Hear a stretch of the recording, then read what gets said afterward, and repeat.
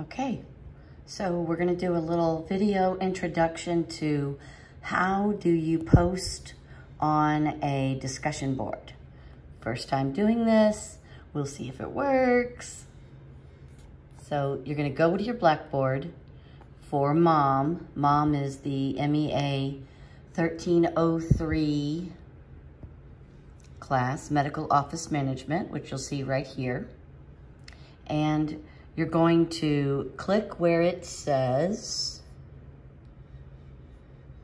over here on the left, where it says discussion. You'll click on that. You'll come over here and you'll see there's actually even more than one, but we're only going to worry about this first one today.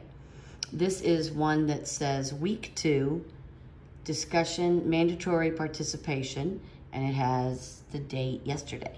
So you're actually going to come in here and click on that, the name of the new discussion. So you just click on that, and you're gonna come to this page where you will see what I've already posted in there. So if you come into this page, you're gonna see that it says, read this from your instructor. So we'll go ahead and click on that because we should always do what your instructor says.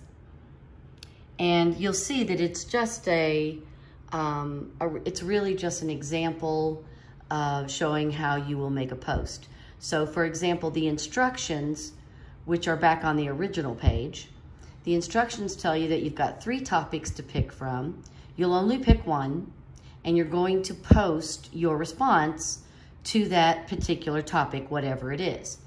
You are also going to be required to post a reply to 2 of your classmates. So all 6 of you will be putting a reply on here, or will be posting an answer to the original question, and then you will go back and select 2 of your classmates that you're going to reply. I'm going to try to show you how to do both. Let's say that, let's first look at what the example is. So the example I've chosen is to discuss the importance of proper grammar, punctuation, spelling, documentation as medical assistants, and it goes on. And so the answer that I am giving is, it's extremely important that medical assistants understand the importance of what they record, and so on and so forth. It needs to be at least 50 words. And these are my own words. There will be some of these discussion boards where I make you tell me where you got the information, but this first one is really one that you can create without looking at anything else.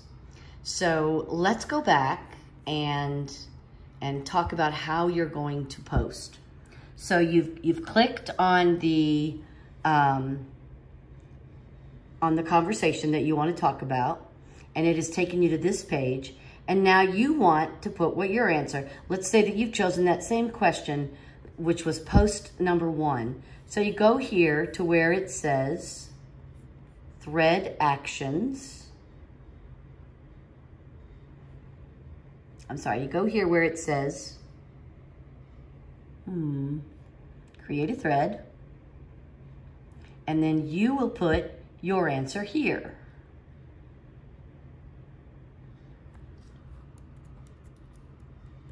We'll just call it test 1, and then we'll put down here test response to post 1.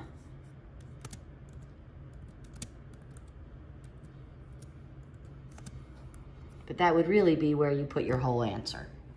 And then we're going to go down here to the bottom of the page. We're going to scroll down, and we're going to click where it says, I'll get better at this videoing, I promise. Click where it says submit. Now we're going to see, when we come back to the page, which it automatically sends you back to, we're going to see your new response that you put on there that says 1 test. We know that's your thread.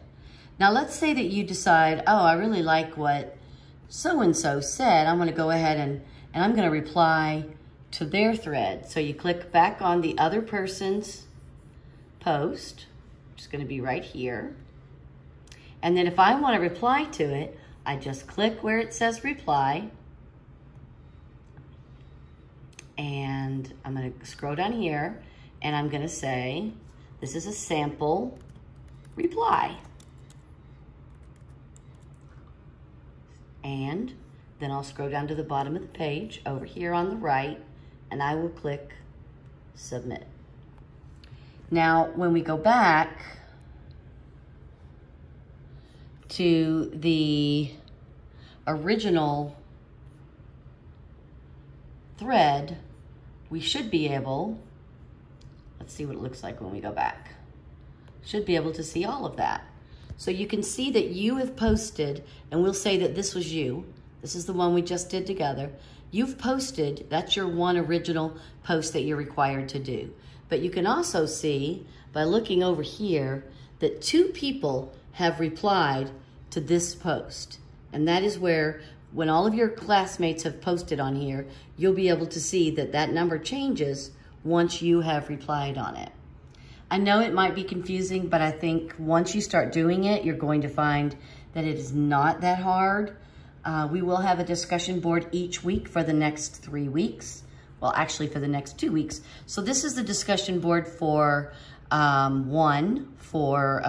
for week 2, and then there'll be another one for week 3, and then a final one in week 4.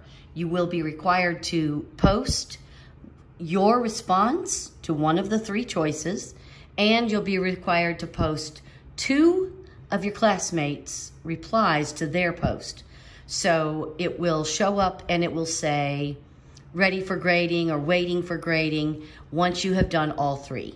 And that's how you'll know that you've done what you were supposed to do.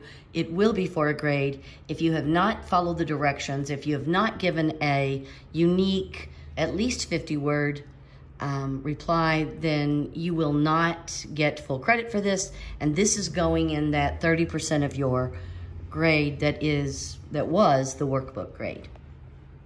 Let me know if you guys have questions.